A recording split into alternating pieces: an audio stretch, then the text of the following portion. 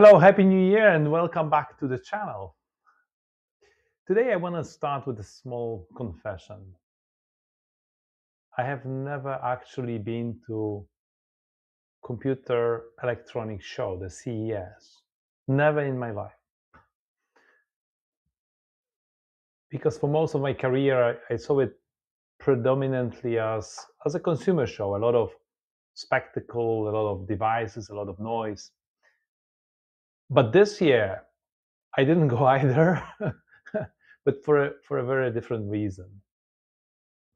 After a year with far too much travel and having just started my new role at Lenovo on the 1st of December, I made a very conscious decision to stay put, focus on onboarding and watch some of the CES 2026 keynotes quietly from home. And I'm really glad I did that, because what came out of CES this year was not a consumer story, not a consumer story at all. It was a commercial story, I would say even a platform story, and a surprisingly clear one. The big takeaway from CES 2026 is this: AI has crossed an important threshold. It's no longer theoretical exercise, a playground for early adopters. It's now reshaping the entire industries. And for the first time, we are able to deliver the compute power required to bring all these intelligent systems into daily life and into real business as well. And the changes, and this changes everything. Lisa Su from AMD, the AMD CEO, has even put a precise number on the power needed for future AI. In the next 5 years, the world will need 10 yottaflops of compute. A yottaflop, that's 10 to 24th power operations per second. I don't know about you guys, but for me it's impossible to visualize such a number. So the simplest way to understand is by comparison. It will represent roughly 10,000-fold increase in compute demand compared to 2022. That's not a linear growth, that's a structural shift. But we are able to deliver that. And once you understand it, much of what we saw at CES starts to make sense. You don't reach the yotta scale by launching a slightly faster processor. We had to rethink the infrastructure altogether. And that's exactly what happened, what was announced this year at CES. The industry has clearly moved beyond talking about single individual CPUs and GPUs. The conversation has shifted to AI racks, AI factories, and full stack platforms. And the real question is no longer what processor are you using? It's now, how do you build, power, cool, and operate AI at industrial scale? AI has moved from a piece of software into infrastructure. There is an important realization behind this shift. For years, AI progress was really constrained by algorithm, data availability, and imagination. That's no longer the case.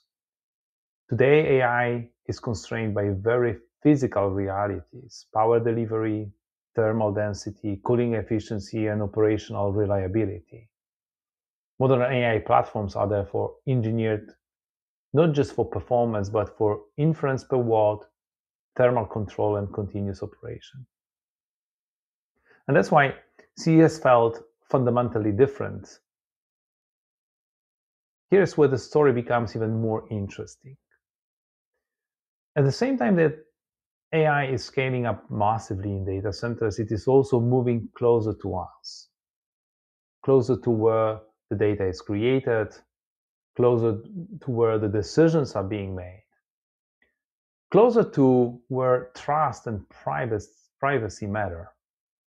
And that was the second major theme of the CES 2026 I was able to pick up. The future of AI is hybrid and personal. Intel and AMD made this point very clear with the latest platforms. Core Ultra, Ryzen AI Max. What matters here isn't just the raw performance, but the inclusion of dedicated AI engines, NPUs, directly on client devices. This will enable AI that can run locally, with low latency, with full context, and without constantly sending sensitive data to the cloud. For consumers, it's nice to have, but for enterprises, this is critical. It means AI can now operate inside your security boundary, on your data in real time. This is how AI becomes usable and trustworthy at scale. This shift also changes the nature of AI itself. We are moving beyond generic assistants towards personal and enterprise agents. AI that understands your workflows, your environment, your data. Lenovo's Kira is a good illustration of this direction, not as a standalone feature, but as a concept. An AI availability that can operate consistently across your phone and your PC, securely managing context and data across devices. That's not consumer AI, that's enterprise-grade personal intelligence. The third major theme I picked from CES builds directly on this, because AI is also no longer confined to screens and interfaces. It is entering the physical world. And the key enabler here is simulation. NVIDIA's introduction of Cosmos, a foundation model designed to generate synthetic 3D data, marks an important inflection point here. Machines cannot learn the real world from a text and images alone. They need to understand space, movement, physics, and cause and effect.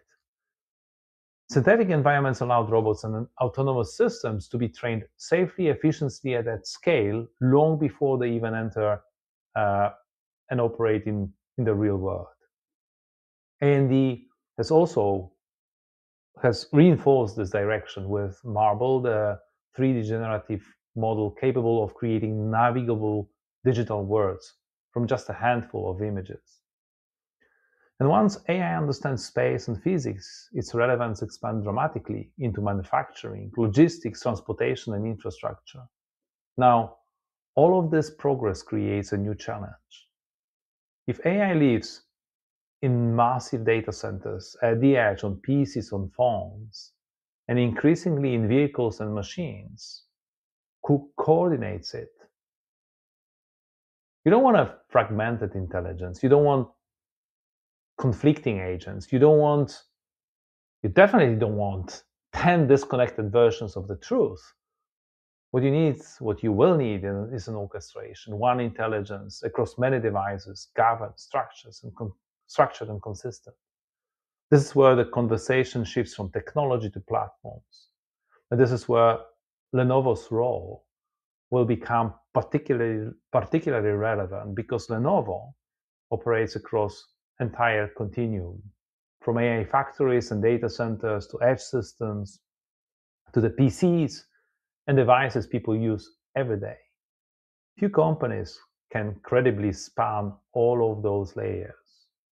Even fewer can connect them coherently. Lenovo's strategy and strength is not just breadth, it's the integration. A portfolio designed to support multiple silicon partners, multiple deployment models, and hybrid architectures by design. That matters because the future of AI is not uniform, it's hybrid, it's contextual, and it must adapt to how organizations actually work. So watching CES from home gave me a very clear perspective. That was not a consumer show about devices. That was not a show about AI someday. It was a show about AI becoming operational now. AI compute is now foundational, local as well as central, and increasingly embedded in the physical world. And the winners will not be those with the biggest models, but those who can turn this complexity into usable, scalable platform. That ultimately is the real message I have picked up from CES. And it's one I'm genuinely excited to help shape from the inside in my new role at Lenovo. Thank you for listening, and see you soon.